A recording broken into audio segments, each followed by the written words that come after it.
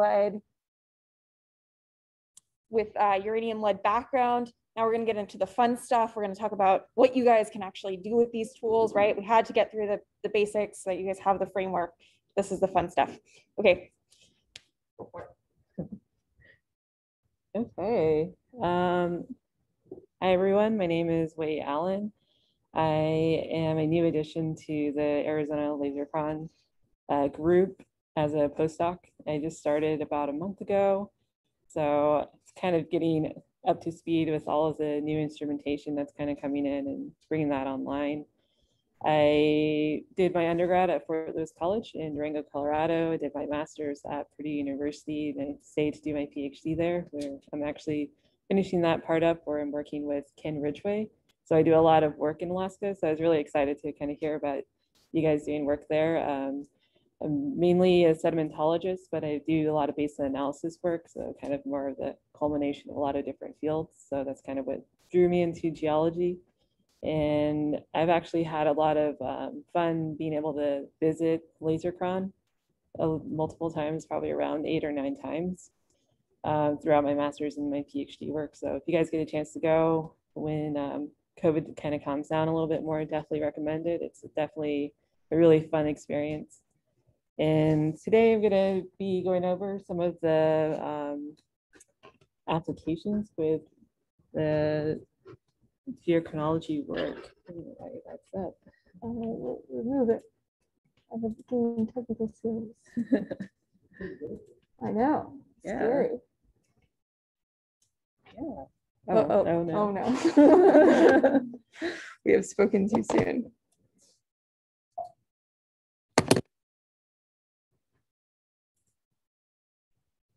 I almost got to good at this. Okay. So now this should work. Yeah. So these 2 buttons will. Okay. Let's see if I can actually use a pointer. Yeah. For those also virtually. Yeah, so we're going to go over really quickly, kind of when looking at detrital zircons, really looking at using it as a tool to look at sources. So this is where provenance comes in mind. And if you're also just really interested in looking at the general age of a certain sample, that's where maximum depositional ages or max depo age comes to be important. And this is ultimately, especially if you're looking at really large terrain and regional type of tectonics, this is when characterization of those ages start to become really important. And in these photos, that's just, for example, if you're looking at large scale sediment transports, is what these arrows are showing here. You want to look then at sampling sandstones, and that's where you start to look at individual grains. And this is where it becomes really fun for me. I love field geology, so getting to get on some outcrops to actually look at what the geology looks like up close. But when you're actually formulating your hypothesis and the type of question that you're trying to answer, it starts to become really important of how you actually pick your samples. When you come up to an outcrop like this, are you going to pick one sample just from the top, or are you going to pick a sample from just the base of this outcrop? And also really paying attention to the overall character of, for example, here it's like a sandstone. So you can look at a certain grain size, or are you just going to target a certain bed here? Or do you want to have multiple samples throughout this whole outcrop? And depending on the overall formation type that you're actually looking at, you may actually be able to capture a lot of the similar ages throughout this particular section here. And for the type of work that I do, have been more concerned with the maximum depositional age. So I'd be interested in mainly looking at the top and bottom of the section, because I was interested in mainly looking at how ages change within a particular section. But if I wanted to be very detailed, you could do more than 20 samples as you're moving your way up section here. And what's really important to focus on here is that you're going to see changes in the differences of ages and the number of those different ages based on the type of grains that you're analyzing. And this is where in the lab it starts to become really important to limit the amount of bias that you start to introduce when you're doing your sampling. And this comes down to the overall morphology when it comes to zircons. So you want to pay attention to size, morphology, and magnetic susceptibility. And this is all done mainly at lasercron if you're going to have the center actually process your samples, or if you're going to do your own sample processing, this would be more important for you, where you don't want to be only selecting, for example, only small grains or only large grains. You want to be able to reduce that bias by being able to look at all the different unknowns.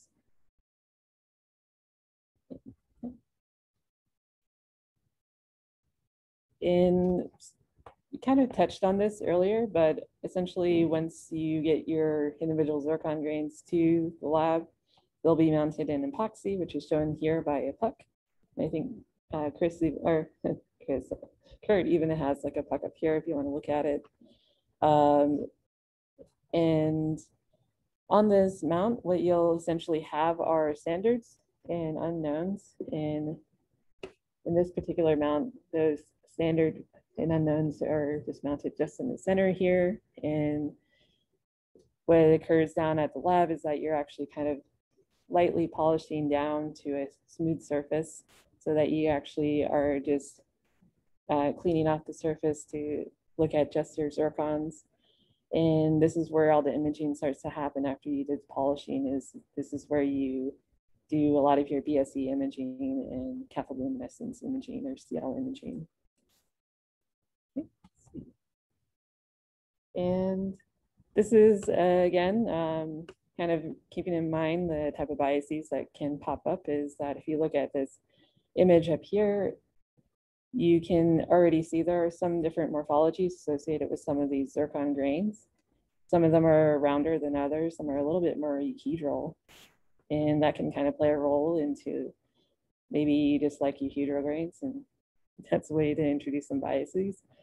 But once you get into the BSE image phase here, this is a nice image of what you typically see with some of these grains that maybe if you send them to the lab, what you want to do as you're placing spots in certain parts of the grains is that you want to be able to just put spots essentially randomly on different unknowns and not preferentially place spots just on larger grains just because they're easier to do. You want to be able to have a good spread and try to think about it in the sense that you're trying to capture as much information as you can per sample. And on the bottom row, these are all different types of SEM imaging. So this becomes really important for igneous ages or igneous samples, where you really want to look at the really internal portions of certain grains. And if you are more important, or what's more important to you is just the center of the grain, which is going to be more of your original crystallization age. Are you interested in the overgrowth? So if you're just interested in more of the metamorphic phases, or when these zircons would be growing. And these are just some really pretty images that are up here just to give you some idea of the type of complexities in terms of zonation that can occur in some zircon grains. And the next question is, how many analyses per sample do you want to do? On here, just mainly showing some of the more of the background history of how this has progressed, starting with Dotson, who started out with analyzing 60 grains per sample. And what slowly started happening, or what can be observed from this slide, is that we've progressively increased from 60 to over 600 now. Right now at LaserCon, we're trying to go more into greater than 1,000 grains.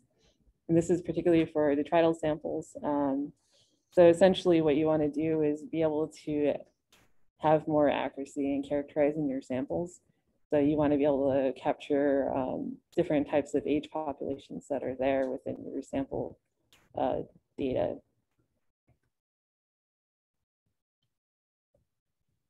And when it comes to actually having these different ages, once you have them, is what can you actually say? What's actually like worth basing an interpretation off of?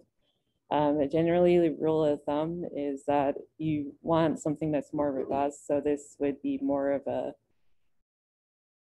selecting ages that are 3 or more overlapping at a particular area. So on here, you would be more interested in this cluster of ages, or even better would be like a bigger cluster of ages here. And when it comes to looking at your plots of lead and uranium ages, what you want to pay attention to is that if you have these areas where you have only 1 or 2 analyses, that may or less be telling you more about their perturbation within a certain zircon grain that have been analyzed, and maybe that's not as well constrained, and just have like a more careful type of selection when it comes to, especially when it comes to maximum depositional age.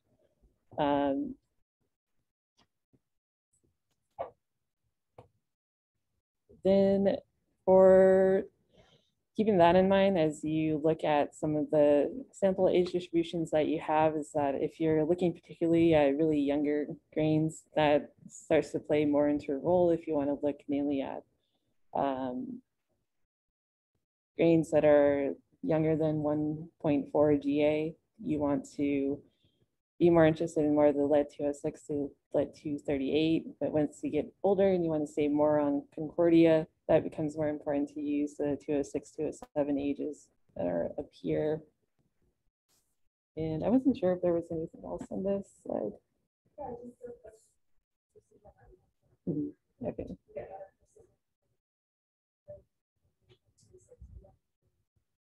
Okay, yeah. Just gonna double check. Yeah, and especially for the trial zircon data, I'm definitely more familiar with using probability density plots to represent the data. And this is essentially, you're using a sum of all the individual analyses, which is represented with this red curve here. And underneath these would be individual zircon grains that would, what you would get out of doing an analysis, like using the mass spec and laser. And you want to use that more as a representation of the overall age populations that you're showing per sample. Oh, and I should mention that this line also incorporates the uncertainties that are associated with each individual zircon grain within this overall profile. Another way to represent your data, and I've seen this mainly in looking at larger regional data sets with more than 1,000 zircon grains, is really looking at the overall cumulative probability density plots, which is essentially summing all of the analyses in one single profile. And you essentially build yourself all the way up to 1 here. And in the next slide, or in a couple of slides, I'll show you what the example looks like. Oh, shoot. Oh, no. No. Okay. I got it. And so if you look at the probability density plot, what's being shown here on the x-axis is from 0 to 3 GA. And on the y-axis, these are actually the number of grains. And that corresponds to these blue histograms here that you can, in some programs, like with isoplot, which is kind of now being faded out, you could actually set the overall bin age that you're interested in displaying in your data set. And this y-axis would correspond to the number of grains associated with that particular histogram height. And in the background with this red line, this is your overall probability density plot. So this becomes a little more interesting to actually look at their overall age and uncertainty associated with the entire sample. But you could also look in terms of the number of grains associated with each peak, which kind of gives you a little bit more information of how representative that is for your sample. And another couple of ways to look at certain data sets is to actually normalize samples against each other. So essentially you're plotting probability density plots, but you're also keeping a baseline of having the same area under the curve for each sample that you want to show. So this kind of helps with overall comparisons against each other in terms of being able to look at almost quickly of how related some samples look like to each other based on the overall profiles of the ages that are represented. Whereas I think if we move back to this slide, here you can have more flexibility in terms of adjusting the y-axis to look at individual like number of grains. Whereas here, everything's kind of set to a certain baseline in a normalized distribution. And in this bottom right corner, what we're seeing here is mainly if, for example, if you have multiple cumulative probability density plots for a lot of different samples, then you could look at it in a more, I guess, simplistic way of seeing different age distributions where the x-axis is from 0 to 3.5 GA. On the y-axis, it's kind of covered up here. It goes all the way to 1. So as you're summing all of the different analyses for a particular sample, those all climb to 1 here, but what you're able to do is look at multiple samples next to each other on the same graph. And this is another type of way to look at your data set is to look at a cumulative probability density plot by looking at, for example, 2 of them would be this blue line is 1 sample, this red line is 1 sample, but there's a certain spread between the 2. So if you wanted to look at the more of the statistics behind it, you could try to look a little bit more into what the probability is that these samples may come from the same population. And I think Kurt's going to talk a little bit more in detail about this with the DZ stats program. But essentially what would be more looked into here is that whether or not your samples actually might be coming from the same age population, and there's like a statistical backing behind that of that higher probability and confidence associated with that. And as I mentioned before, with the plotting some PDPs, it starts to become really important, especially if you're interested in maximum depositional age. You start to look at these individual peak ages. So you may be interested in this population down here. And what we mean by the youngest age is that you're kind of interested in this really young population. And yeah, wasn't too sure what this inset is. Yeah, so when we and this is just one of them. It came from the youngest age, right? Not the youngest single grade, the youngest age. Problem is that has nuances.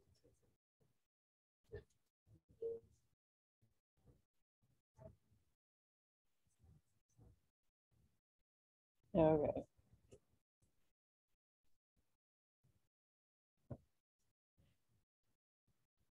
Okay, and yeah, and I guess the way to get that, getting out of that uncertainty area is to actually look in more detail at the individual grains that are surrounding that, and to actually take a weighted mean age to look at the individual analyses that have been measured, and to have a more confidence that what you're looking at is actually real is to do a method like this where you can see how well those ages are starting to overlap with each other and whether or not your youngest age that you're observing in a certain peak is actually too young, which would mean that you might have some lead loss that's kind of being measured here, and maybe you have a better confidence that more of your clusters are here, that you would want to confidently have that as more of your maximum depositional age.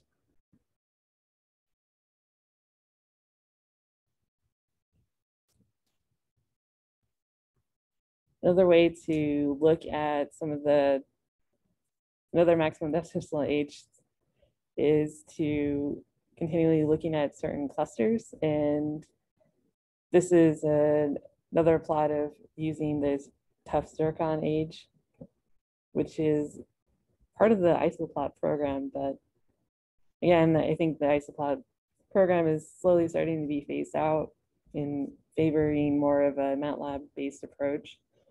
But essentially, like, you're still interested in these clusters that will give you a more robust age is kind of what you're going for maximum depositional age.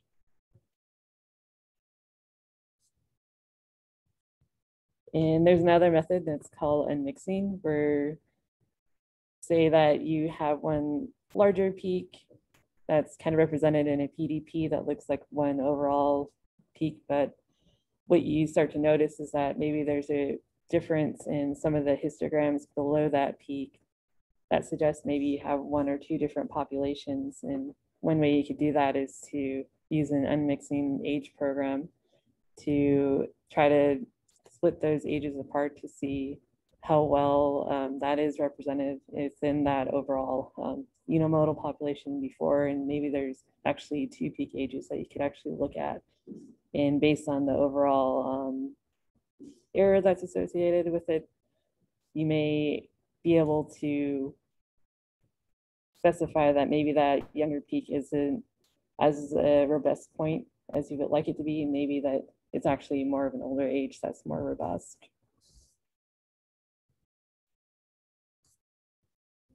Oh, yeah.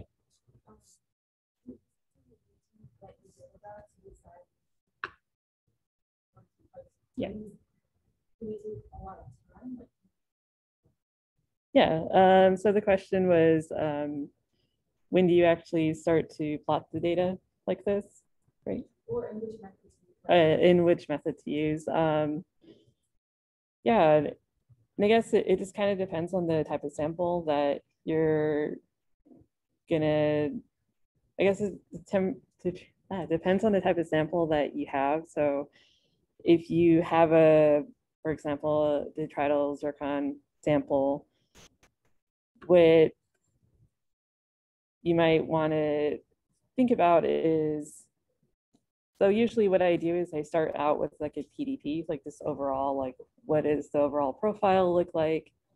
And if I'm like really interested in a certain age population, then that's kind of when I start to go more into more detailed. And that's where a lot of these other like little tools start to become important. For example, if I notice that this maximum depositional age seems a lot older than what I thought it was going to be, then maybe I would want to look at the certain zircon clusters within that certain spread of ages, and then start to go more into detail of unmixing to see how real some of these peaks are before totally basing my interpretations on it. And these are just really tools to help you hone in to how good your interpretation is based on like what you're looking at and the relative uncertainties associated with certain parts of it. Because essentially you just want to be able to represent your data more accurately.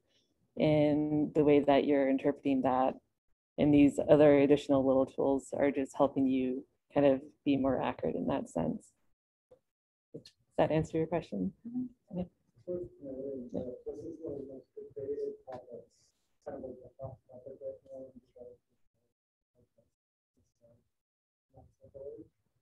People have been arguing about this since laser ratio. It's really important. But really, it came out 2009, Dickinson barrels, discussing all the different ways. Even there have been several papers since. Daniel Calgary put out one that said basically this barrel has been revisited, and then Peter Berlucci is a monster in the field. It's really a great statistician. That's the other good at it. That came out this year. There's probably plenty of talks on this year. this. Nobody's really come up with, this is the best way. They got opinions, but to get to your point, what's the best, to your question, what's the best way to do it? You listen to it. They do. Can I weigh in on that as well? Kind of the party line of like what we recommend is do them all. It'll take you 5 minutes. It seems super daunting the first time. It doesn't take a long time. Evaluate. Are they the same? Great. No problem. They're all the same. Are they different? Why are they different? You can argue for one or the other because their ages is not some like bias or backward constraints on it. Maybe that helps you out. So this is your data set, yours to play with. Do them all. It won't take you long. Include them in the sucks. One table that has all the different methods in it, and then argue if they want to prefer. That would be kind of prefer how you do stuff. It's super common. There are people just put a table in there, put in the second method. Here's what all of the metrics do. And it's like, okay, you said. Okay. Oh yeah. So but for these methods, you're saying that they use genetic, that's saying that like all that each are from the same source or from the same So that's assuming that your ages are coming from the same source.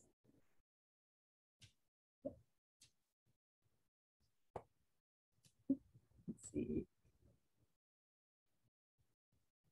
And so this is another method of how you could show some of your data too, is using the kernel density estimate, which is one method I'm not as familiar with, but essentially what you're doing is you're having histograms that you can essentially set the overall uncertainty associated with each analyses. And what essentially happens is that it kind of over smooths the data in some cases. And this is just showing what some of those would look like. So these red lines are mainly the PDPs. So these would be the original PDP estimates, and in the back would be more of the kernel density estimates. So if you have really wide histograms that are binning to probably on the order of 20 million years here, that you could actually over smooth some of the data sets here. Yeah, not as familiar with the kernel density estimates and how they're being used in some places. Like, I don't see it as often within published data. I've mainly just seen the PDPs here.